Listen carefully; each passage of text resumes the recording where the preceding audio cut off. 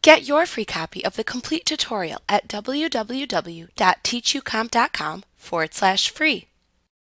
In QuickBooks, you can also use the EasyStep interview to create a company file. You complete the EasyStep interview by entering information into different screens shown in the interview. After entering information into a screen, click the Next button to proceed to the next screen and repeat the process. After answering all questions in all the screens, click the Go To Setup button to start using QuickBooks. Within the EasyStep interview, if questions arise that you must answer and you are unsure of the correct answer, don't worry. You can usually go back and change your answers later. In most screens, you can click the Back button to return to a previous screen and change your answers. Also, if necessary, you can click the Leave button to exit the EasyStep interview. However, if you leave the EasyStep interview prior to saving your company file, your data entry up until that point will be lost. A message box will tell you if this is the case before you exit, so you need not worry about losing your data. If you are new to QuickBooks, you should consider creating a company file that is not your actual company file, but is similar in nature, a dummy company. That way, you can practice creating transactions you would be likely to enter into your own company file without placing your own real company file data in jeopardy. You can create as many company files in QuickBooks as you would like. Also, if you set up a fake company file, it can be easier to train others in your company in the basic bookkeeping involved with the company without risking the integrity of your actual company's data file. Before entering data into the EasyStep interview, you need to gather some information. First, and most importantly, you need to select a start date for your QuickBooks company file. The start date is the date as of which you will enter all the balances in the accounts used by your company file. Because of this, you may want to pick a date that isn't too far in the past, since you need to record each transaction that has occurred from the start date through the current date to ensure you create a company file that is both financially accurate and also ready for daily data entry.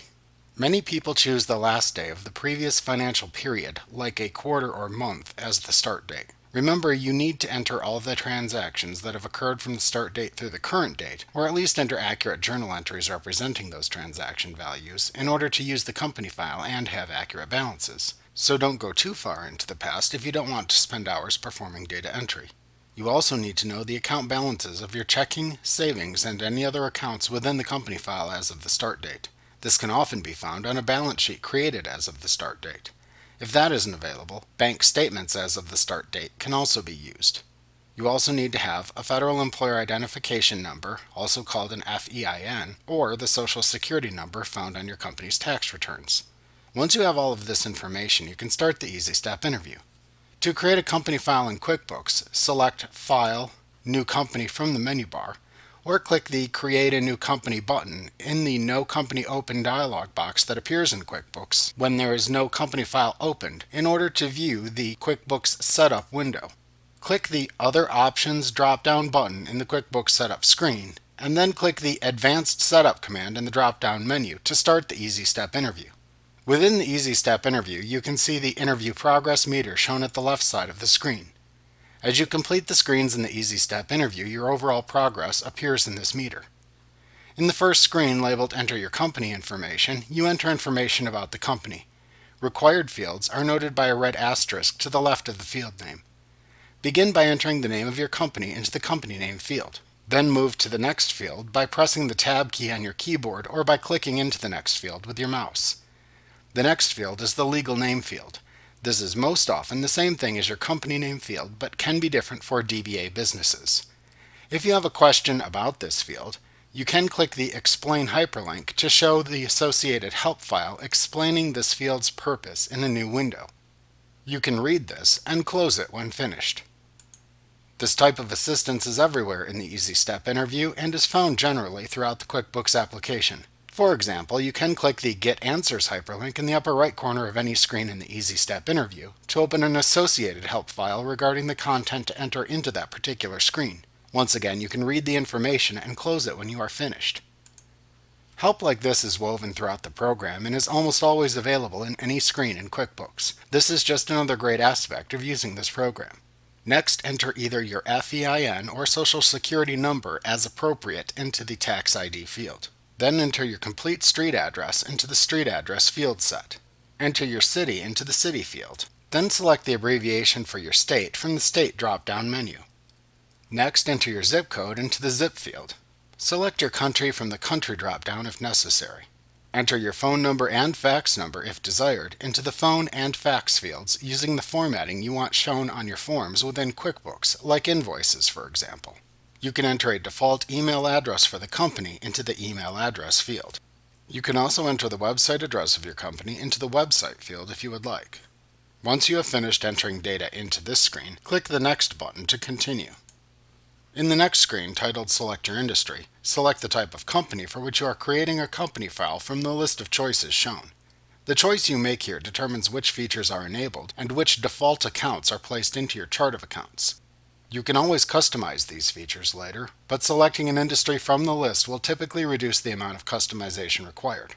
If your specific industry isn't listed, either select the closest industry listed, or select General Product-Based Business or General Service-Based Business from the list of choices. An important point to note is that the answer you make here will change what questions the EasyStep interview will pose as you continue. So the questions posed to an individual who selects retail shop or online commerce will be different from an individual who selects church or religious organization. For example, setting up sales tax would be a part of the EasyStep interview for the retail shop or online commerce selection, but not for the church or religious organization selection. After making your industry selection, click the Next button to continue. The next screen asks how your company is organized. Select the option button that corresponds to the legal structure of your company. This assists QuickBooks in choosing accounts for your company's chart of accounts and also in assigning accounts to tax form lines. Once you have made your selection, click the Next button to continue. In the next screen, you select the first month of your fiscal year from the drop-down menu shown. Your fiscal year is quite often the same thing as your tax year. A fiscal year is simply a 12-month period used for reporting a company's financial status. For many companies, the first month of the fiscal year is January. This lets them have the fiscal year coincide with the income tax year.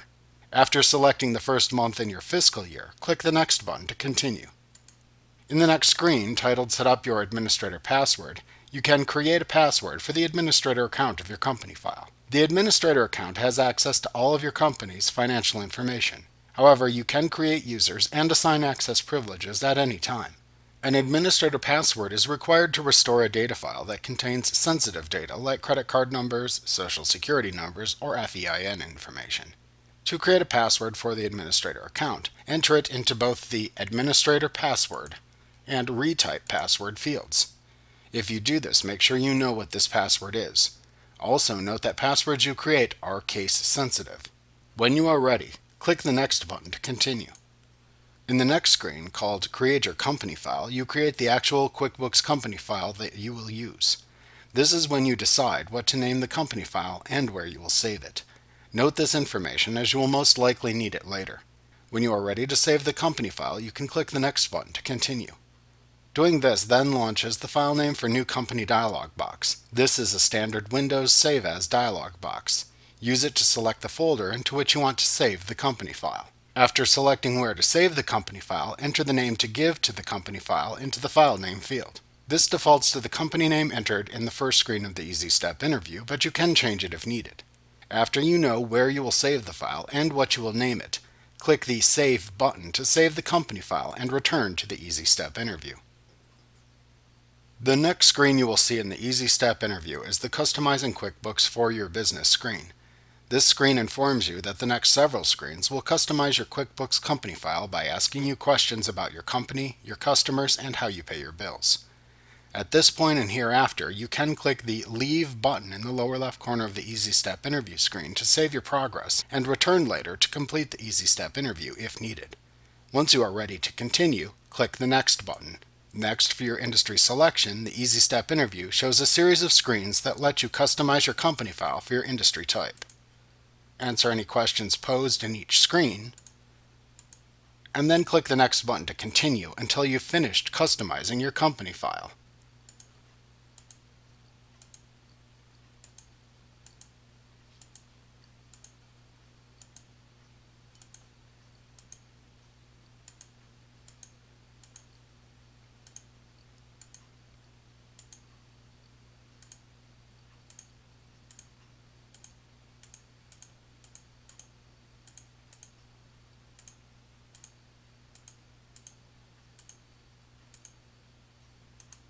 When you have finished answering all of the questions in the EasyStep interview, you will see the final congratulations screen.